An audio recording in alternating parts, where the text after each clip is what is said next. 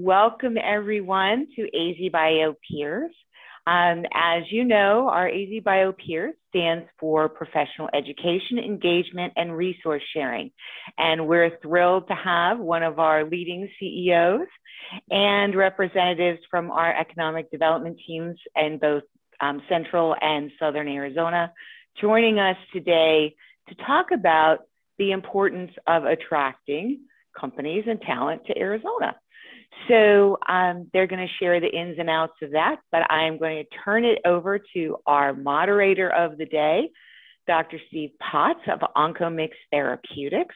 And Steve, the platform is yours. Oh, great. Well, good morning, everybody. I hope you can hear me okay. It's really a pleasure to moderate this. It's a topic kind of dear to my heart. I think it's one that's easy to talk about and hard to execute on, like so many things. Just a little background on me, and then I'll let Cameron and David introduce themselves. I think that's how we'll start, and then let each of you have some nice presentations as well, I think, to talk to. So just brief on my background. I'm a serial entrepreneur, kind of guilty as charged. I've been involved in 3 consecutive exits. Let's see, one of those was in Arizona and 2 were in San Diego, which kind of probably reflects some of the theme of the companies I've seen to be building have pull people from San Diego, pull money from San Diego, but I intend to be located here as much as I can. I'm a PhD out of UC Davis, originally an MBA back in the late 90s. I've been in cancer drug development and diagnostics for about 2 decades. And I think this is probably a good thing to make a point of. When I say life sciences, I think of it as kind of 3 areas. And there are more than this, of course, but just in terms of commercial side, life sciences, there's diagnostics, medical device, and then drug development. And I represent 2 of those. I spent about 10 years in diagnostics, cancer diagnostics, and then about the last 10 years in drug development. I've done a little bit in devices, but not enough to really have any significance. So I think I'm pretty, I think I understand 2 of the three kind of legs of the life sciences stool from a commercial side. Currently, I think my focus has been entirely on drug development. So my lens when I think of hiring is really that aspect. How do we get more biotech and pharma experience drug development happening here in town? How do we recruit people here from other places that have that kind of experience? I'm currently CEO of a company called OncoMix. We raised a $25 million Series A about 2 years ago. I'm out pitching. Normally, I would be out actually traveling, but I'm out pitching on a gajillion Zoom calls right now for a Series B. It's just a Series B crossover, about a $50 to $100 million Series B, and we're raising kind of both in Asia and in the U.S. So lots of calls with New York and lots of calls with San Francisco. And then some with Asia. It is nice to actually not be on the road doing it. It's kind of a nice perk. So that we've got about 15 employees in downtown Phoenix. I do have 2 of my executive team is in San Diego and 2 are in the Bay Area, and my medical office is in Montana. So what I've tried to do kind of from my view of the company is basically put as many people as I can here in Arizona and try to get people to move here. But I do have a C-suite that they're kind of N of 1 people. I have a virus we're developing to cure cancer, and those kinds of people are pretty rare in any city. And so they tend to, some of them are kind of staying where they are. But when our hub is here, and before Zoom, we would basically be here Monday, Tuesday, and people would go back. Worked really well. And it's working well too, but we're just doing less travel with the teams that are not here in Phoenix. We're moving into the Wexford building, which is amazing. That is just an awesome place. And I think really can't overemphasize how unique it is to have a building like that that's 10 minutes from the airport. There are certainly, Boston has some great buildings. San Diego has lots of great buildings, so does San Francisco, but nobody has these kinds of life science buildings 10 minutes from an airport with direct flights everywhere in the country. So that's a huge advantage, and it works really well operationally. So anyway, that's a long background on me. Maybe David, or maybe Cameron, you want to go next, and then David, just to kind of give your bio, and then we'll come back to you for some presentations on this topic. Sure, that's great. Thanks, Steve. And it's so exciting to hear from you about your move into Wexford and that's certainly been an anchor to the Phoenix Biomedical Campus, and we're all thrilled for you. So congratulations. And it's nice to meet everybody this morning. Good to see you all. My name is Cameron Robb. I'm the Vice President of Business Development with the Greater Phoenix Economic Council. I've been with that group for about 2 years, loving it. Very mission-driven, quality organization. Prior to that, I had 17-year career in higher ed, and so came from 5 years at ASU, and I was in the business of talent. So I was in career services on the employer relations side and helping to find all of the hiring organizations essentially to take up our talent, all the interns, MBAs, alumni, everything in between. So that's how I was connected with ASU, because I was on that labor force side, with GPEC. And so when I found my in at GPEC, I took it and not looking back. Native Phoenician, born and raised here. This is my hometown and I love it. Look forward to the discussion this morning. Thanks, Steve. Thanks, Cam. Appreciate it. It's great to hear the call. And GPEC has been really fantastic over the years. I mean, you guys have been at this for not just in life sciences, but just more broadly. So thank you for the service of the whole organization. David? Good morning, Steve. Thanks for the opportunity. Good to see Joan. I've been working with Joan for many years, and currently with Sun Corridor, I'm the Executive Vice President. I oversee the business development section of that organization, amongst other things that get assigned. I've been with them, I can't believe I'm saying this, but almost 15 years now. I can't believe that we've been in existence for, well, not as long as GPEC, but for us, what seems like a blink, but is actually, I think, coming up on 16 years. So I was like the 4th employee that they hired there. So my background, came out of Portland, did this kind of work up there for a number of years. I've been at this for, I won't even say how long, given that Cameron introduced herself, and I don't want to say how long I've been doing it. We handle, I'll get into it, my organization, but we've got a small team down there of about 10 now, and we cover the relocation and recruitment, retention side of things for Southern Arizona. David, thank you. And thank you for your service as well. We look forward to hearing more a little bit later in the meeting. Let's come back to Cameron. Maybe can you just give us I think you can share your screen and give us some thoughts in terms of how you're approaching life sciences growth and retention. You see the lens on the problem. So yeah, I mean, a little bit about GPEC for those of you who may not already know, and as David referenced, we've been around for over 30 years now, and this is, you can go to the next slide, thank you, and even the next after that. We're a mission-driven organization, and we basically take a data-centric approach to the work that we do in trying to attract and grow quality business. So we really center our efforts around advocating for the region's competitiveness, but we certainly don't do this alone. I see a lot of partners on this call, and so what you can see is over the years, we've brought in, and by now it's probably closer to over 900 organizations with over $20 billion of capital investment and economic impact. And right now we're probably tracking about 50 new companies a year. So, when we do this, we do it in partnership. And so we're 22 cities and towns and all of Maricopa County. And that is what helps us create an attraction to the region by working with all of the economic development directors at each locality. And we also partner with the state. And so that's how we're able to achieve some of these stats in growing the economy. Next slide. So just to touch a little bit on our services, because, again, if you haven't worked with us in this capacity and didn't realize that we had this full suite of services, but perhaps you're working with companies who are trying to grow and scale in the marketplace, one of the things that we like to do is rely on the data science, like I said. And so that means that we can create, customized operating cost comparisons. We know that many people, when they're looking at relocating or expanding their business, labor and cost tend to be at the top. So we can definitely address those things with, labor market comparison data and Obviously, anything that comes to taxes and incentives and some of the connectivity to the key resources. I think about some of the friends who are on this call. We work with Claudia at the City of Phoenix on a regular basis. We work with the Flynn Foundation.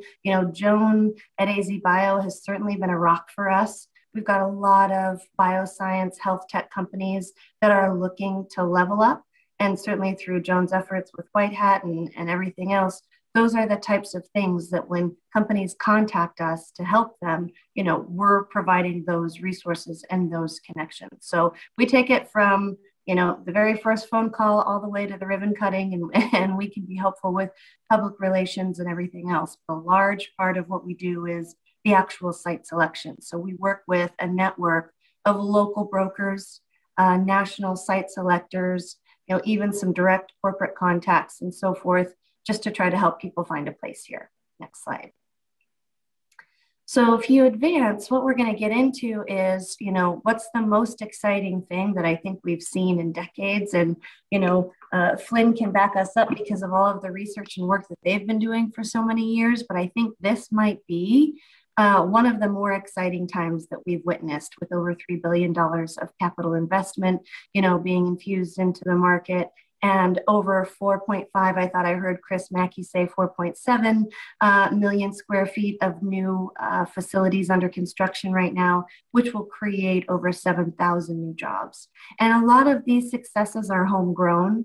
Of course, we have Banner and, we have Honor Health and Dignity and Mayo, and we're seeing so many of these providers grow and scale here. And then that creates a more attraction for everybody external to the market because they get excited about what's going on. Obviously, OncoMix is a perfect example of seeing how somebody can raise funds in a couple of years and move and scale to the level that now is making headlines.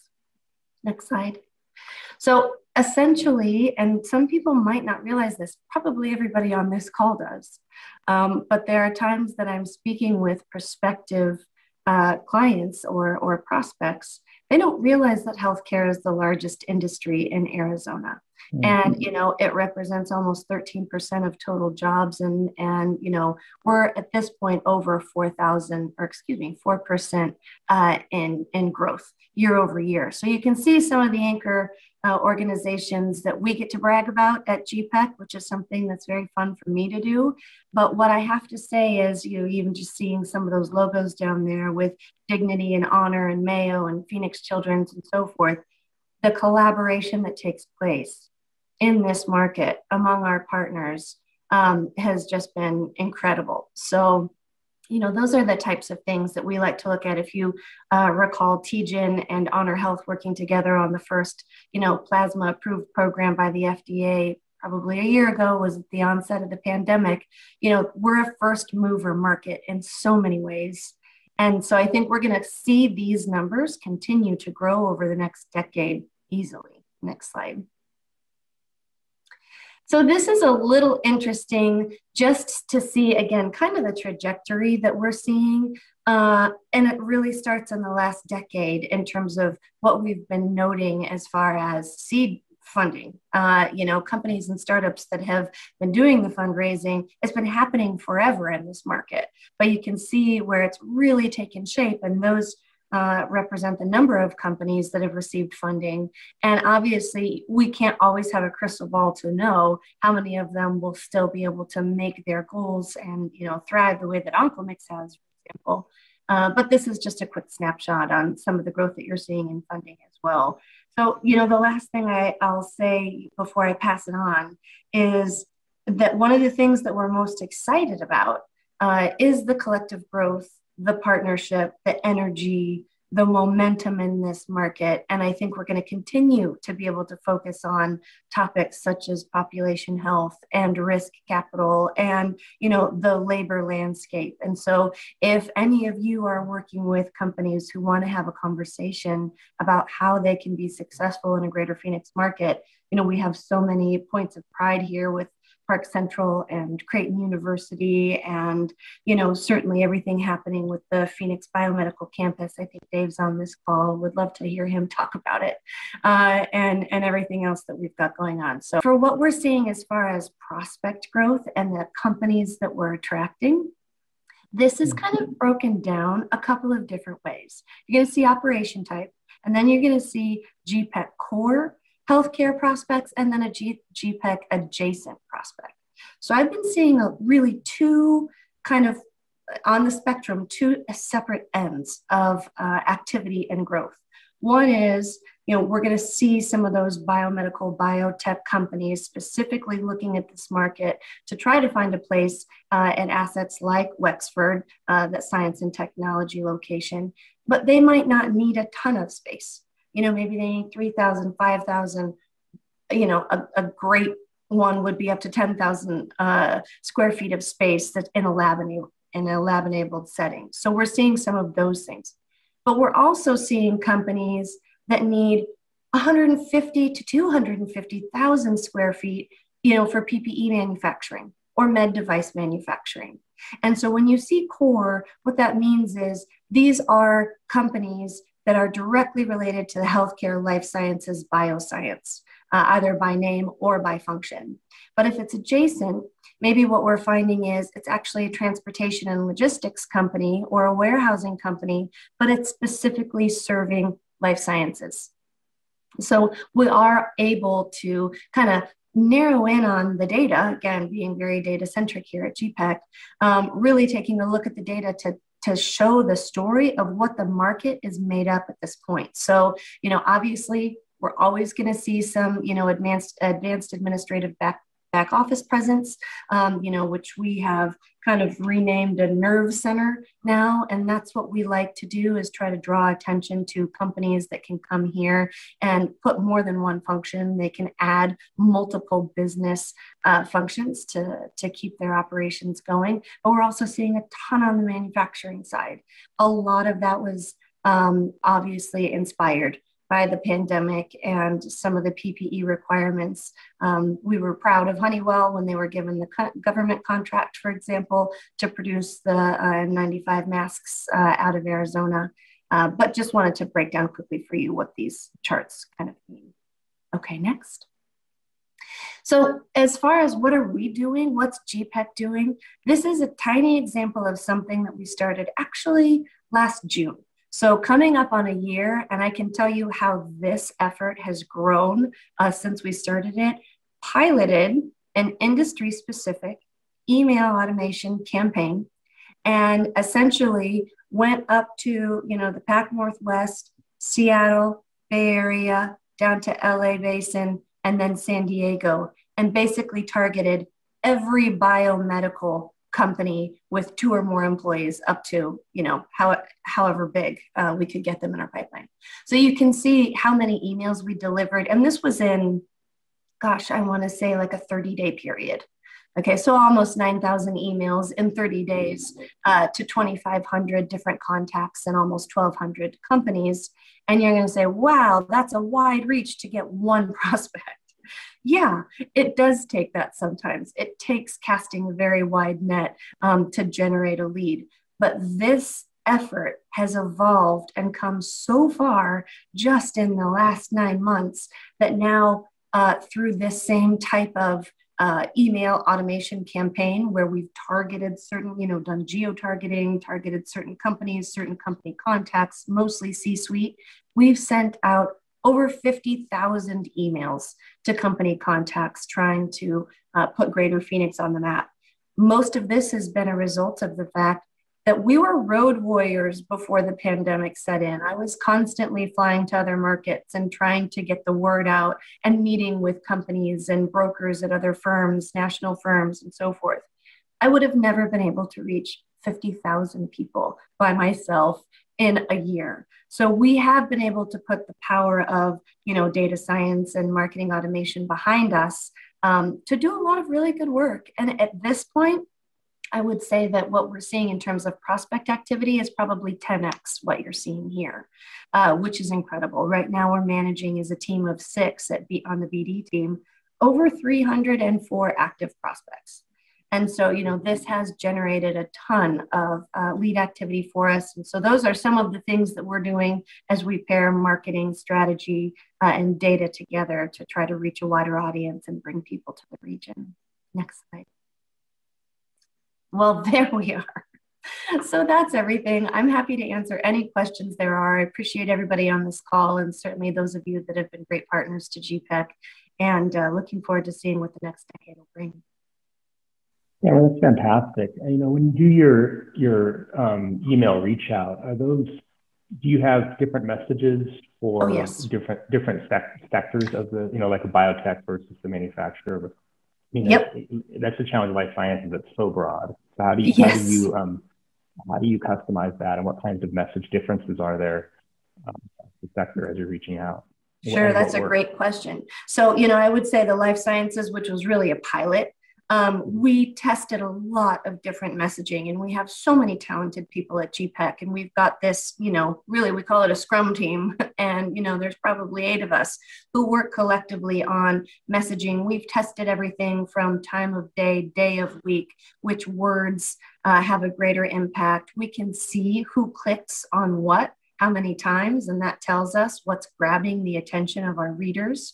Absolutely customizing the message. And I can share with you that we have incorporated in our campaigns, AZBio, Wexford, Phoenix Biomedical Campus, some of our larger partners, Mayo, TGen, the Med Tech Accelerator. So, to your point, there are so many different ways to categorize what's happening in life sciences.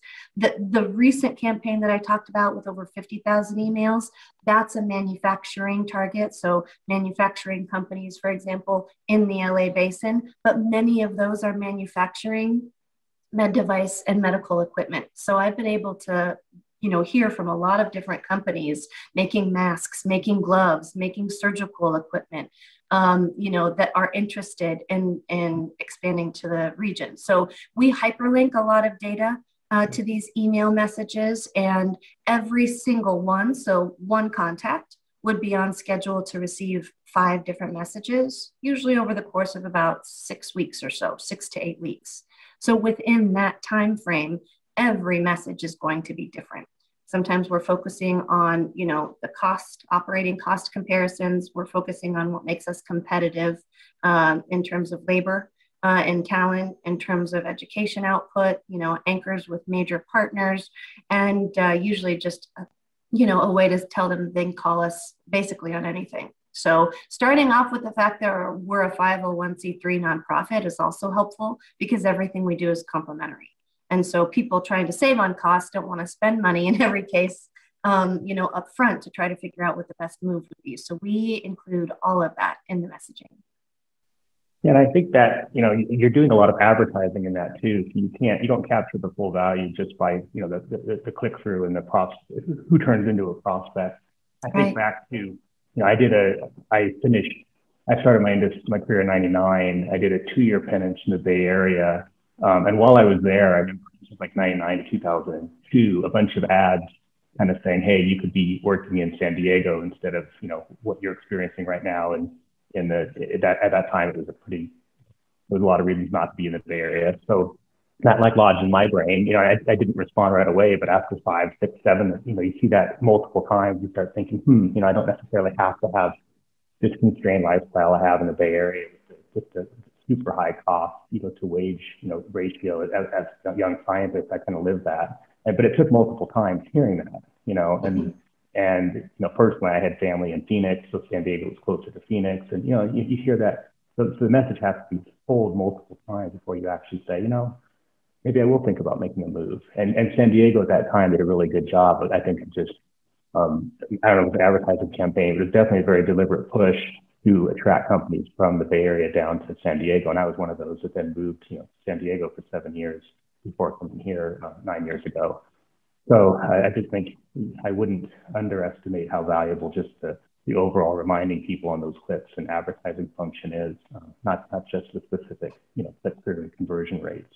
So. Right. Well, and San Diego is a great town, and sometimes we're competing with, some other really terrific markets. So the last thing that I can tell you is that we've started a massive effort on AZ Free to Be. And essentially, the lifestyle and livability component, that's incredibly important to people, especially if they're considering a full relocation, picking up from San Diego, leaving that market completely, and then, setting up shop here. That's a whole new lifestyle for them to consider. So as a matter of fact, after this call today, I've got a prospect in town from California who I'm going to be touring around the market and sharing, with him about what are some of the great reasons to live here. Because at the end of the day, that's what people are concerned about, not only the health of their business, but the health of their families and, feeling successful in a place. So we do a lot of place-based marketing and take a targeted approach that way, but lifestyle and livability is at the top.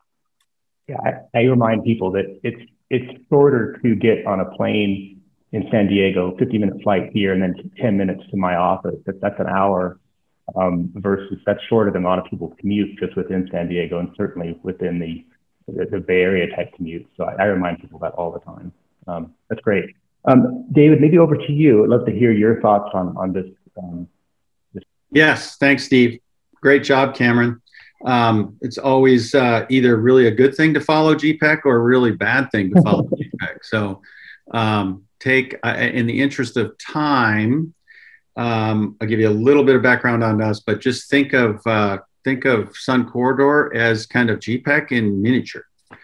And we don't have necessarily the numbers, but we have very similar functions and very similar work and have worked closely with them through the year. I've known Chris since he was in the Yuma area, and I consider him one of my friends. So we enjoy working with them. We're a little bit of a unique model for us in that we are 75% privately funded and led. I have a very large board of 60 to 70 people at any given time, and most of those are from the private sector. So it's a little bit different model. We do have the participation of some of the municipalities that are in our 4-county region down here, but it is privately driven and privately funded. So that offers us some ability to focus on some things and to be a little less political. And I don't mean to say in the reverse that GPEC is, but what I mean is across the country, these types of groups tend to be more publicly based, publicly funded. And so we're a little bit different model there. Established in 2005, probably have 70% of all the employment south of Gila Bend represented on my board in some way or another. And we do the types of services that Cameron talked about. So I won't go into a lot of that. Next slide, Joan. I would like to allow for some time at the end here because Joan had sent a note about some things that we were doing specifically for bioscience. And I want to mention a couple of those at the end, but I would be remiss not to point out again, just think of us in miniature. So all those numbers that Cameron had, we've got a slice of that pie down here. It's a very important market for us. When we did our strategic plan back in 2007, we emerged with 4 targeted industries that we think we have a competitive advantage in. And bioscience especially is one of those. And it's very important for its both its presence in our market and also the wages that it pays. And then of course you end up with a multiplication factor out as an economic impact, across the region is really outsized given those wages and the CapEx that go into landing and maintaining these firms. But our strength here is really based in our connection with the U of A. Several of our firms that have emerged and are on the landscape. You can go to the next one, Joan. I think is my logo slide. And so up on the right left-hand corner, of course, you see Roche. Well, that's a firm that used to be called Ventana. They're upwards of, and they dominate the scene for us, which tends to impact the slice of bioscience that we have a strength in down here, which is diagnostics. And they, not to say that we're not represented by those other logos that you see there and the other companies, we're very excited about those, but Roche is the big gorilla as it comes to this. We don't have quite the dominance of bioscience in this. With Raytheon in our mix, we are very much an aerospace and defense dominated region. But bioscience is very important to us, again, for those reasons that I mentioned. And it's something that we focus a lot of attention on. It's also experienced a great deal of growth. I enjoyed reading the peer report that Joan sent over, and actually learned a lot as I was sending her slides to, sending her my slides. I was catching up on the peer report and realized that you probably don't need me to recite to you the growth. Go ahead to the next slide, Joan, on how exciting this is and what's going on in this industry. And I'll talk about the growth a little bit in a minute. But our basis, without the resources of a larger organization, we really focus our efforts when it comes to recruitment and retention of, recruitment and relocation of firms like this. A lot of our attention has been focused on the site selection community and which slice of that site selection community is focused on biosciences. So we do a tremendous amount of outreach. We've developed relationships over our 15-year history of focusing on those folks because they are the ones that are in the room often with these firms when these decisions are getting made. And so we focus a great deal of our attention and resources on that because we have to be very targeted. We don't have the budget of a much larger organization. So we have to be very targeted on this. And we have to rely on our partners that you see on the screen here for connections to the industry so that we're focusing our attention on those that are the best targets, the short-term targets for this. As opposed to GPEC, I've got anywhere from 60 to 90 projects in my pipeline for our 3 folks that are in BD at any given time. And then a slice of those, probably about 25% of those are in the bioscience sector generally. So very important to us. And we rely on these partners to do that. And we've seen tremendous growth in this sector, which is exciting for us. And then the pandemic happened. And go to the next one, Joan. I think it talks about growth. So we had to come up with some new ways of engaging with this industry as everybody did last year. What you see here are some of the assets that we have that we've used in our toolkit. Flynn has been a very important partner for us. That bioscience roadmap that they put out is essential for us to know what's going on in the industry. But again, the U of A, Bio5 specifically within the U of A, critical path. And then at a state level, we have kind of our typical tools, the R&D tax credit, which you all are familiar with, given that I read what was in the peer report there, the funding that comes through those universities. But we also have some local things that we've done. And one of the things that Joan asked to talk about was the assistance that we've provided for relocation employees and trailing spouses. One of the things we instituted a few years ago when we were attracting Caterpillar here was a program we call the Soft Landing Program, which allowed us to take advantage of our very large network of board members that are in the private sector and across all sectors. And when we would have a relocate come in or a recruitment come in, this trailing spouse and these employees that are come in, and as Cameron mentioned, they're looking for what are the education opportunities for their kids? What are the healthcare opportunities? Who's going to be my doctor? Where am I going to live? Where am I going to do my banking? And we realized that on our board, we had a built-in network of folks that could be great ambassadors for our region. And we needed to engage them with these firms that were being relocated in so that they could help soft land them, help find trailing jobs for trailing spouses through our network of the board.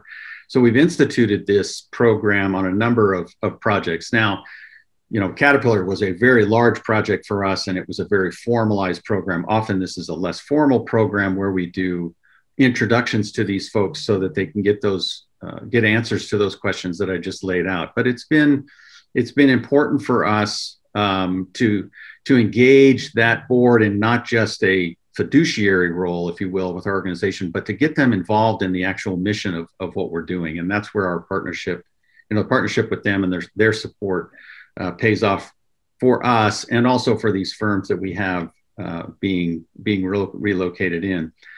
I will tell you that one of the recent success stories we've had in bio is kind of unique in this past year, as we were able to land a company called Sandvik to do an operation here. It was a fairly small project. I think it was 40 or 50 employees eventually.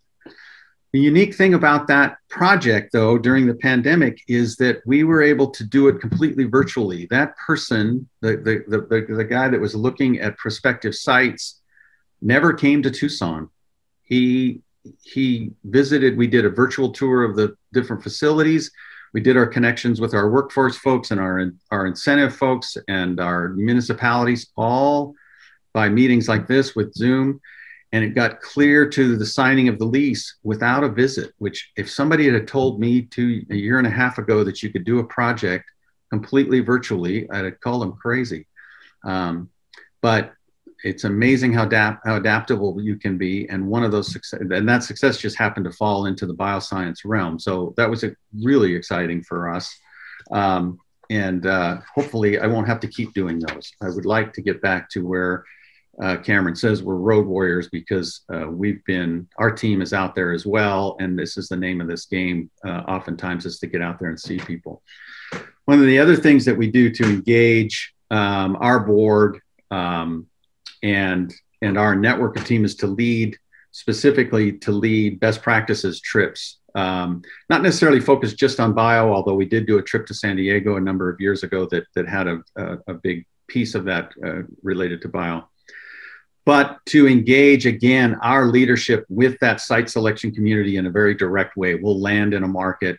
We'll focus on meetings with site selectors and take our leadership into those meetings so that they can sell Southern Arizona. They tend to do even better job than we do because they're living it.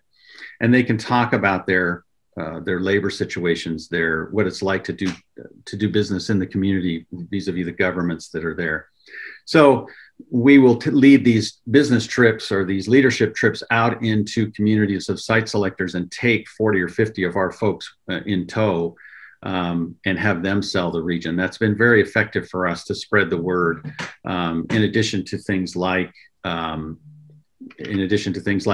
email campaigns, which we have a site selector newsletter. We have not virtual, but we have email campaigns where we send out where we're trying to connect with those folks. But we find the connections with that site selector community to be very effective. So with that, I liked your structure, Joan, in that I wanted to be able to take some questions. And I know that we're at about 10 minutes, and I could go on and on about some of the other things we're doing. But maybe I'll stop there. Go to the next slide. I think that's my end slide there. Yeah.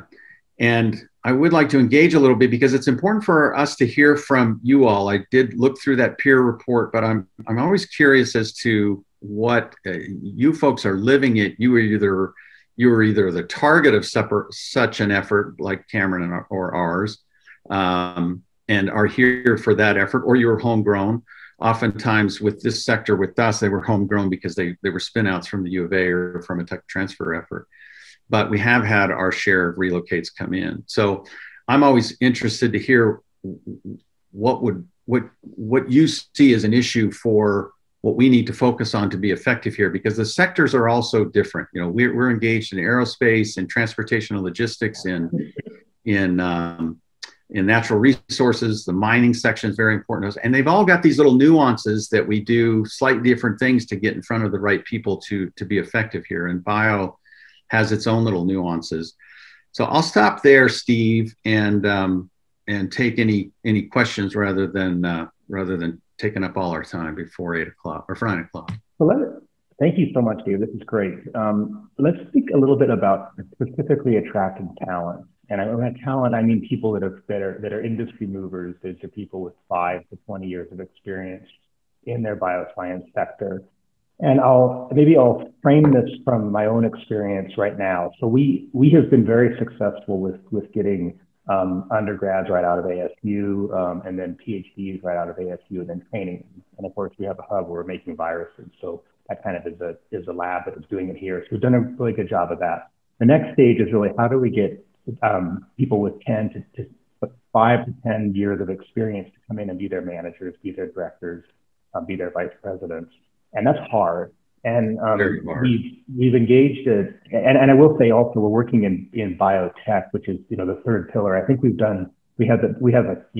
should be very, very, very proud of what we've done in medical devices and in diagnostics in the state. I mean, you have a lot of companies you can point to both in Tucson and in Phoenix, and a little bit up in Flag as well. So in diagnostics and in devices, I mean, you've got Bohr, there's a lot. In biotech, it's hard. I don't have as many companies I can point to. So that does, I am kind of, I think, starting a little more from scratch. But my experience has been, so I've, like, just example, last week, I brought in a senior director candidate. We had a consulting firm. We looked at about 100 people and narrowed it down to about 3 or 4 that would be willing to, yes, I will relocate to Phoenix. Yeah. And these are people typically from Boston, New Jersey, San Francisco. It's tough to get people from out of San Diego, although when they realize it's pretty easy to do work in Phoenix, the barrier is a little lower. But, so we brought someone in last week. He has a trailing spouse. He's an artist. We were very deliberate in terms, we actually brought him out for 3 or 4 days. So they really got a feel for Phoenix. Fortunately, we had great weather, which was good. But they spent a day up in Sedona, and they honestly kept, they couldn't even pronounce Sedona. They were like, Sedona, what is that? So it just gives you, we forget what we have here. And so we, of course, say, well, yeah, you've got Sedona, but from someone, they're from New Jersey, they've never really been in the Southwest that much. So they were just shocked by how cool Sedona was. But I can't tell them that on the phone. We hooked them up with a realtor. So, and there too, I mean, you can tell people, you can get a $400,000, $500,000 home and be 20 minutes from work, but until they actually see it with a realtor and they're like, wow, this is really true. I could sell my house in San Francisco and buy a cul-de-sac in Phoenix. It takes a while to sink in. I have a friend in Utah who's kind of similar problem at Recursion, and he says, if he can get people on the plane, then he has them hooked. But if he can't get them on the plane into Utah, seeing and actually experiencing what life will be like, he never gets them here. So if we can get it, and the same thing we're doing. So you kind of have that 3-day, you've got to have a really good story for the whole family. Claudia's done a really nice job in Mayor's office of a map of all the schools. That's important too. I do find, they really struggle with understanding geography, like, where in Phoenix should I live? Where are the good schools? How far? Is it in Mexico? Yeah. So I just think we forget what we know that they don't know. So anyway, that's been my experience. I'm pretty hopeful I'll get to scan it. We've got a couple different senior director candidates, but it has been, we had a funnel, and in terms of the sales job, we had a funnel of 100, narrowed it down to a handful that really wanted to be in Phoenix. And I think for all the industries like this, companies are built, yes, there's entrepreneurs, but they're built by people that have the 5 to 20 years of experience in that industry. That's and right. Getting those people here is critical. Steve, I find that we have to, and maybe this is a little less so in Phoenix, but for us, we have to overcome a perception that's out there. So I like the analogy to the Utah folks. If I can get them on the plane, if I can get them here for a few days, there is a perception that is in people's minds that's built up over time for whatever community it is. And Tucson has its own, and Phoenix has its. And we've done several perception studies with site selectors so that we get out of our own bubble and we go talk to the people that are looking at us from the outside in so that we can address what that is.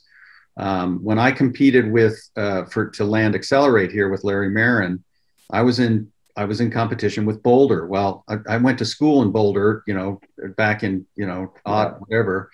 And I thought, there's no way I can compete with Boulder. But we did quite well with that group that had about 10 years experience. But we had to get them here. And they had to hear from some people that live here. They couldn't, I was the sales guy. My team was the sales people. We're going to tell them whatever we can tell them to get them here.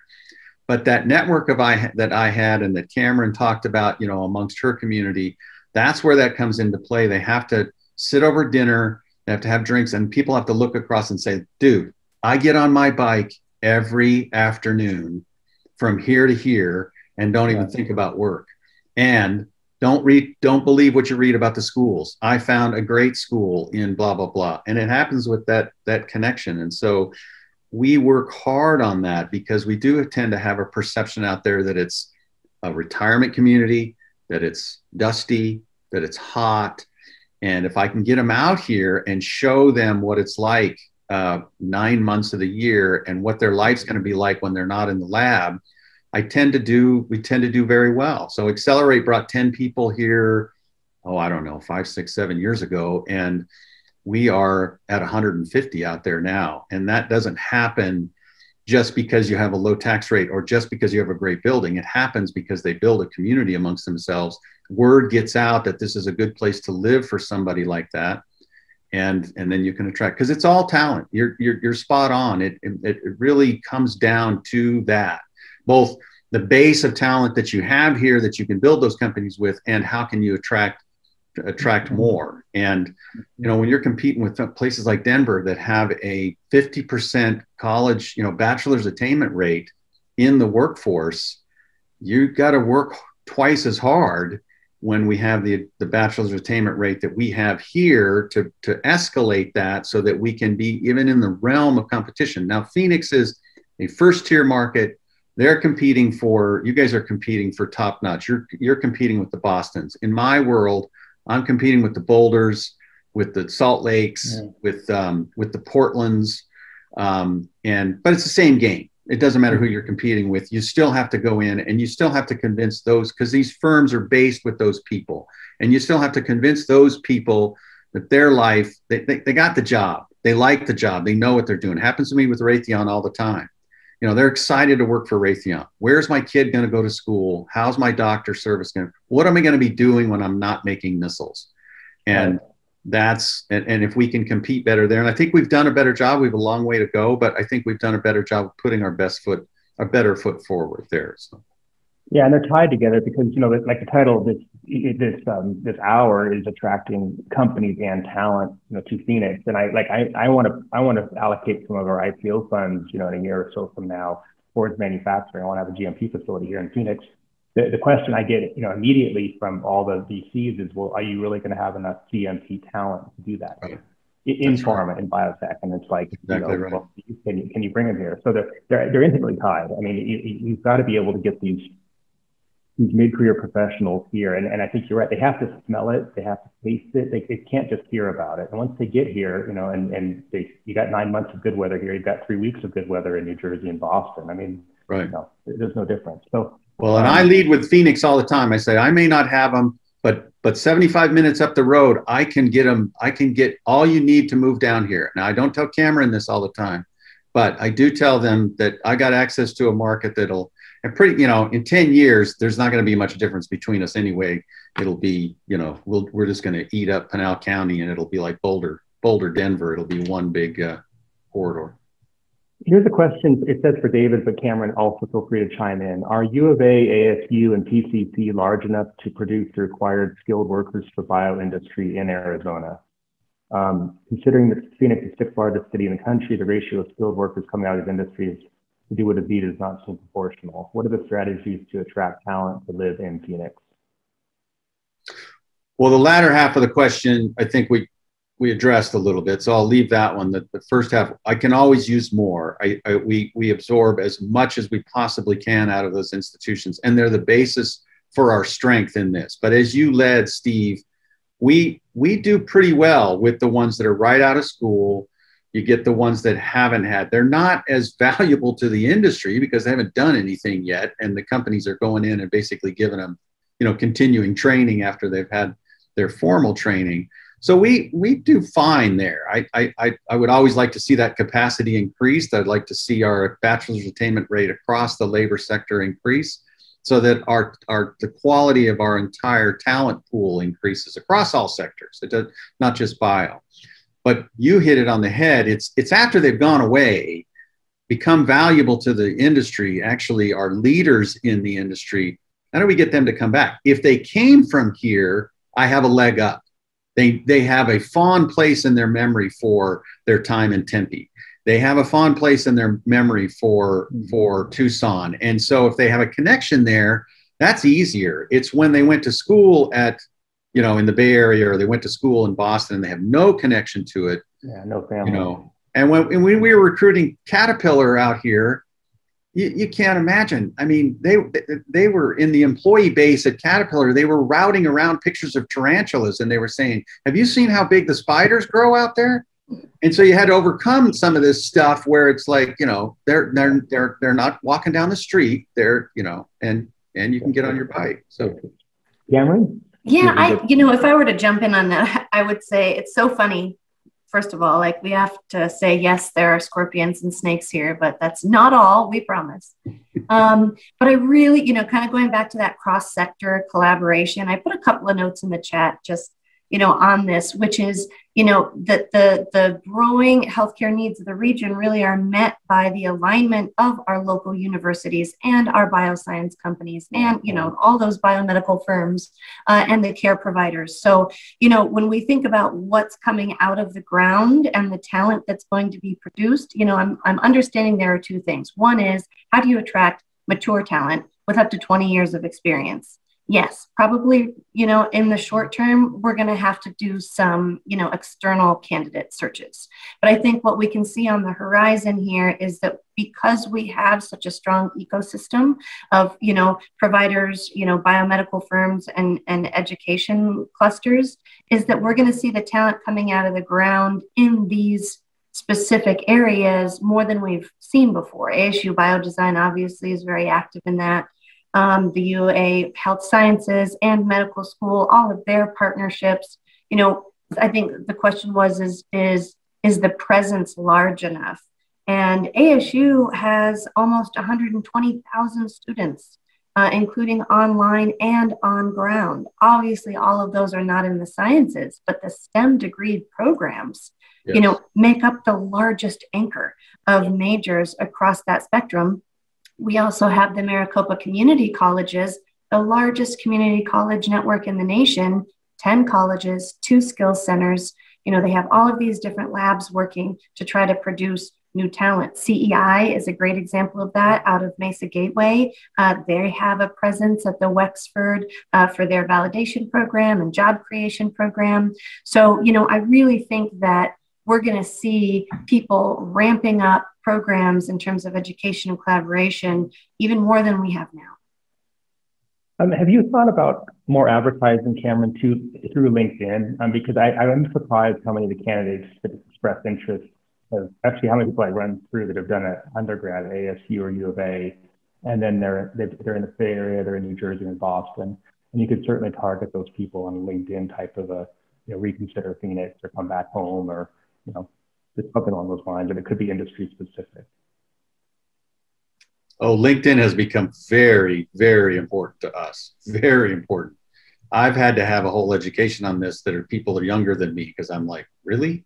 But our communications folks, we've put a tremendous amount of effort into LinkedIn, both on the site selector side and the direct company side, just talent and getting our message out. It is a really important tool. It's the only social media that I really use actively. So. Yeah, super important. So I think, you know, at this point, I want to really thank Steve for leading a great discussion. And I know that he has an important meeting coming up. So I wanted to make sure I got that in, and I'll be kind of joining into the discussion for our last few minutes. But Steve, great job. Thanks, well, thank you so much. I mean, it's such a multi-pronged thing. And I just say anything we do works. You know, you like what Cameron's, what she's doing, and it's part advertising, part awareness. And I just, you know, I think we just have to all keep at it. And but there are so many success stories. I mean, my company started because of collaboration out of Mayo Clinic samples, collaboration with ASU. I mean, we use TD2, which is a world-class CRO over in Scottsdale. You know, they have dozens of employees over there that do fantastic work. Imaging endpoint, there's a lot of companies here that I think we have to just keep reminding people of what we're doing and keep telling the story. So anything we do I think it matters, and we have a great product here. This is a really great place to live. It's a great city. It's easy to get in and out of, and it's a no-brainer for for relocating really good talent to this town. So thank you all for this. And I'm sorry I do have to jump. I've got a venture capital raise in 4 minutes, so I got to jump off. Get the money. But you guys keep doing go get them. Go get that money. Thank you, Steve. Thanks, Steve. Okay, so to continue the discussion, Claudia Whitehat, who's joining us on the call today, is a great example of how we can reach out and attract both companies and talent, and that is with the City of Phoenix's active support and engagement at the Bio International Convention, which is coming up in June. And so, that's an example where our bioscience companies this year in a virtual environment, and our economic development teams and our researchers and our universities are all, actively working to tell the story of what's happening in Arizona. And, that's very, very important. What are some of the other ways, David and Cameron, that our companies can help tell the story for you? Examples of, the Flynn Foundation, AZBio, trade shows. How can we help you be more successful in helping us? I love that. That's definitely a circle, the perfect circle. I think it's going to be that multiplier effect.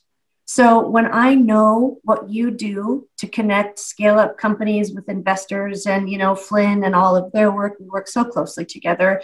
I understand what the targets and missions are on your side. So when I'm working with companies, and sometimes they're out of market, we've got 25% of our prospects are international right now. We've got a lot of, biotech leads, bioscience leads out of the UK, for example, and they need to partner in the market.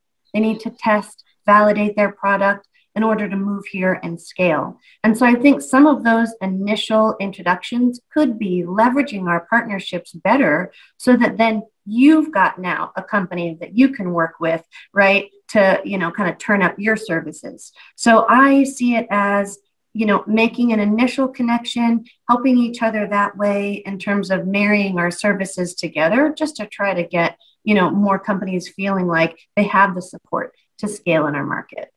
So usually it's, it's not an overly complicated approach. Usually it's just making the connection, which is something that we, pride ourselves on trying to do because we have over 180 private investors, the 22 cities and towns in Maricopa County. So all of the people who make up GPEC and the success of GPEC are top of mind for us, as I'm sure it is for David too, and all of his partners. So, leveraging AZBio, Flynn, it just starts with a warm intro. David? Joan, I also think that I mentioned it earlier, but I think we have been impressed with, I know for us, and I won't speak for Phoenix, but for us, it is somewhat an overcoming of a perception. I don't think it's reality on the ground. I think that's particularly true with our education system, which we don't lead well with that. And I'm not here to say that there aren't challenges with our education system. There are. But I think that we need to, especially on social media, we can all be putting out into the ether the positive things that we're saying. And I think sometimes we, especially the old guys saying this, I worked a long time trying to keep my dome closed, and my kids, all my children do, my grown boys, is they just try to open the door. They're trying to tell the whole world about what they're doing for breakfast. And it's a demographic shift for me, but it is a very powerful tool. And to overcome some of that perception that we have out here, that we are a retirement community, that it is what it was 25 years ago. It's not that anymore. And we have a powerful tool at our disposal, including those networks that Cameron talked about.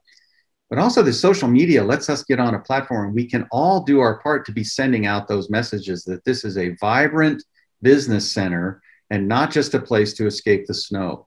It's not just a place to come in February when it's miserable everywhere else. It's a place where you can have a career, where there's exciting innovation happening, where there's a good base of firms. And the more we send that message out there, then the more that it lays the groundwork for us to not have to educate everybody that we're talking to. And hopefully, thanks to the amazing work of our healthcare workers and our researchers and our innovators who are delivering vaccines in Arizona, is doing a pretty good job of getting those shots in arms now. We hope that Arizona Bioscience Week, which is the first week in October, will be live and in person. And that will include the Discovering New Medicines in Arizona conference, which will be hosted by the University of Arizona up on the Phoenix Biomedical campus, as well as the AZBio events and innovation showcase and 850 on the PBC, or otherwise known as the Wexford Building, and a wide range of other activities. And so I think that's a great opportunity for all of us to work together. Flynn Foundation, GPEC, Sun Corridor, AZBio, the cities and towns, to start to reach out to these people that we've been building relationships with virtually, or maintaining relationships with virtually over the last year, and say, hey, come out and see us in October. We have a seat for you at the table. So I think there are opportunities, and of course this year we had 56 pages in AZ Business Magazine talking about the amazing stuff happening in Arizona's bioscience sector. We plan to have that again, and then use it throughout the end of 21 and into 22, and in-person events around the country. So let's figure out how we can all work together. And remember, we want to attract companies, but we also want to attract talent. So when you're having those conversations, when you're marketing in those marketplaces, we want to be talking about the growing businesses that are looking for talent. And it's a great place for people to move their families to and grow companies here. So with that, I want to thank David and Cameron for terrific presentations. And this has been recorded, so I will be editing the video and getting it up on the AZBioPEERS page, which you can always find under the resource tab at azbio.org, where all the peers videos live. And that way, when you need a refresher on those topics, you can find them. Again, a big thank you to Cameron, a big thank you to David. Let's go and get some more companies and some more talent to join the amazing ones we already have here and make Arizona a top tier bioscience state. Thank you so much, Joan. Thank you. This was an excellent event. Thank you so much. Nice to see you, John. Nice to meet you, Cameron. Thank you. Okay, bye. Bye-bye.